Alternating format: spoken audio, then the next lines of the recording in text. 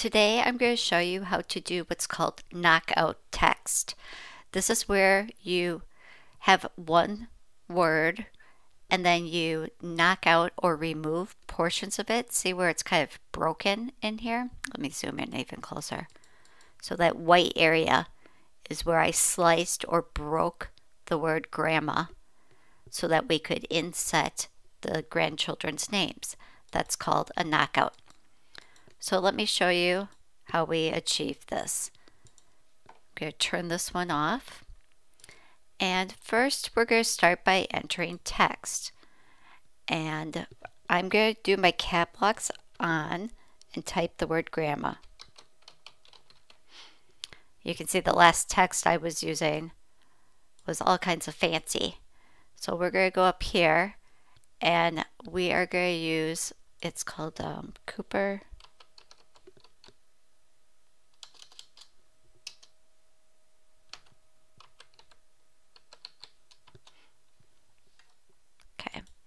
I picked this font just because it's a nice bold font. You can pick a different font, but I just want to show you exactly what I used. So I'm going to unlock it because I want to have a lot of space to be able to slice this whole thing through. So I want to make sure I make this nice and tall. So I'm going to unlock this. That allows me to stretch it and make it taller. I found using a width of 10 inches and a height of 3 inches worked really nice. Again, you can play with this. I'm going to lock this back up so that I don't distort things. You can play with this and adjust it for your own needs, but this is just worked for me. I'm now going to click on this and change the color to be a blue. I like to do this so that when I'm working on the project, I can see my layers more easily instead of having everything in black and shades of gray. Okay, so that's our grandma. Now we need the names of the grandkids that we're going to overlay into this. So that we're going to type up some text, and there's some special characters we want to use to get the little flourishes on the end and the cute little heart in the center. So we are going to start with a left bracket, then the name was Katie, so I typed that, then an underscore, then Thomas, and then a closing bracket. Now I typed it up in this font just so you can see the actual text and characters I'm using. But now when we go here and click on fonts and we change this to I love glitter, you'll see what happens. See how it changed the bracket and the underscore to these fun little flourishes? So that's the font you want to use, is called I Love Glitter. I will link my full written out tutorial so you have the names of the fonts I used and also links of where you can download them, and then also a tutorial that shows you how to install them onto your device. It'll all be in the handwritten tutorial. Okay, so the next thing we want to do is get these letters to touch so that it's all one continuous line of text. So with some fonts, you can use the letter spacing and move things together. It makes them touch real nice.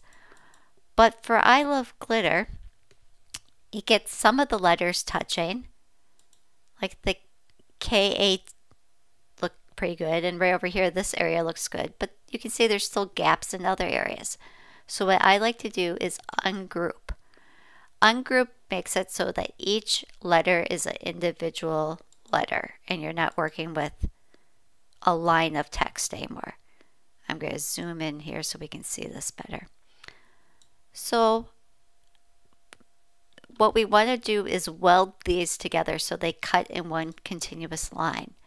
Since the S and this little flourish seem to be touching just fine, I'm going to weld those so I have that done.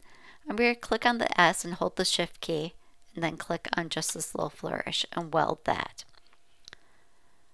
Now I'm going to scooch the S over to the A and actually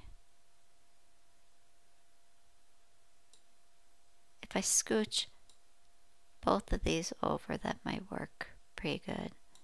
Now, I want to show you why I like to work just on one name at a time versus just welding this whole darn thing together.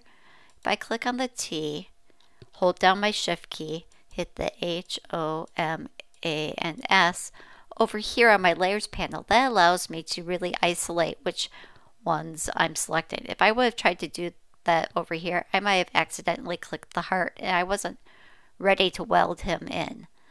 So now I'm going to go align and align to the bottom. And that moved everything so it lined up perfectly. And now I can weld the entire Thomas at once. Now you might say, Sean, why didn't you just do that and weld everything at the whole thing? Let me show you. Katie has an E in it, and E's are sometimes problematic. So I'm going to do the same trick of selecting things over here. And I'm going to weld. Oh, nope. First I want to align to the bottom. There we go. Now I'm going to weld. You see how the E filled in on the Katie? Okay, we don't want that. So let's undo. And now I'm just going to select the K-A-T-I and weld those. Because I know that the E is the one that's problematic. So if I just scooch this whole thing over just a hair, there was some part of this I that was going inside the loop of the E. And even though it didn't look like it, it was doing it just a little bit. So now if I select these and align to the bottom, let's see if I got my E in a good position. There. See how that worked so nice?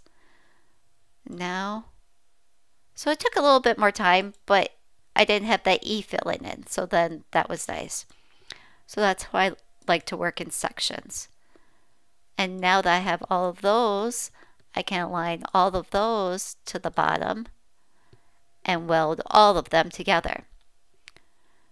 So I have to do this again for the second row of names, but since it's the same process, just different names, I'm going to pause my recording and come back once I have that text ready to go. Now that I have both lines of text all ready to go, I'm going to make a big window around them to select them, and I'm going to change their color to it was kind of a purplish pink that I was using. So now I have my layers ready to go, and what I need to do now is add an offset. That offset is going to be the shadow so that I can slice that out of the grandma. So I'm going to start with the Katie and Thomas, and I'm going to select offset, and I found that a distance of 0.05 was a nice distance.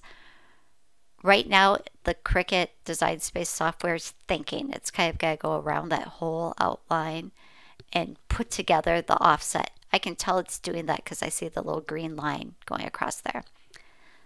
So that's why I'm just going to be patient and wait.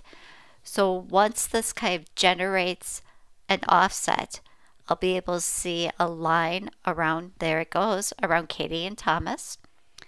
And that's my offset.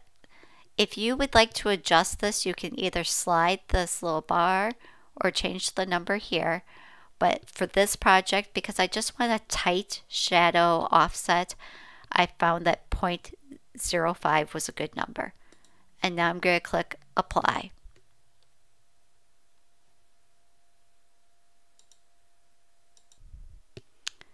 I'm not sure why sometimes offset will isolate around one portion, but I just deleted the offset. Let's just try it again.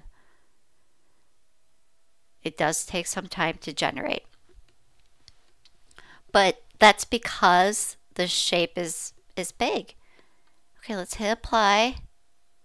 There, it did it. So you can see that black layer is the offset. I'm now going to do the same thing for John and Alex. Okay, so next we're going to have to position these over the word grandma. Because I'm going to want to move them, I want them to stay together. So like the Katie and Thomas, I want both of those lines to stay together. So I'm going to group them. Group allows me to move these as one piece. Let me show you. If I click on this now, it moves it all as one big piece. If I would have just clicked on this, see how I was able to separate them? Don't worry, I can just click undo and put it back. Okay, so now I want to group so that I can keep them together. And I'm going to move the John and Alex down here, and Katie and Thomas, let's put them right there. Okay. So now the next part is to slice and remove the black portion of which is the offset from the grandma. So then it gives that little space or border. Okay, so if I click on this, right now it won't let me slice because, well, I have to select grandma too. Okay, so I only want to select the black part because I want to slice the black from the blue. So if I click over here on the layers panel, I'm able to select just the black. If I select here, I selected the whole grouping. I don't want to select the group, I just want to select and slice out the black. An even better way to do this is if I click on this grouping and I turn off using the eyeball, totally turn off the purple. Let's do that for this one too. I'm going to turn off the purple. Now I won't even see it, so I won't get confused by it. So I want grandma and the first black. You can only have two things selected. That's why you can't slice everything at once. So now I'm going to go slice. It's got to think. Okay. Now I'm going to select grandma and let's do it this way. Okay, black and grandma. So I'm holding my shift key so that I can select just the black piece and the grandma.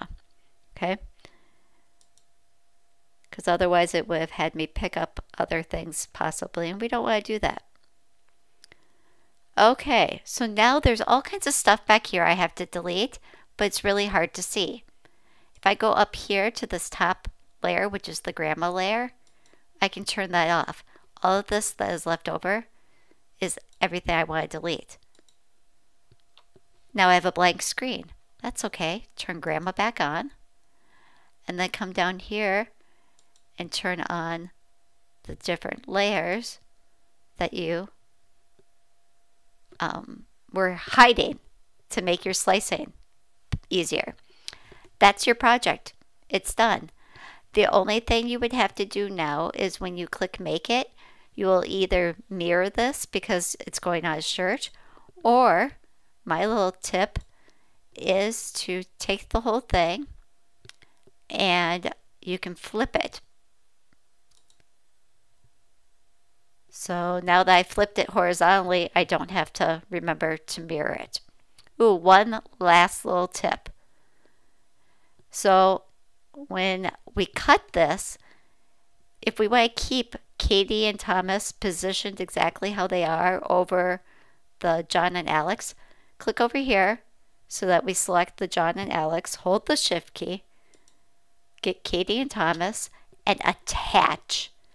Attach holds the placement and position of different things in relation to each other. So now that I've attached them, they're going to stay perfectly like that. So I hope this tutorial helped you to understand how to use offset, slice, group, attach, weld, and also your flip. Oh, we also used a line. We learned so many things with this one tutorial.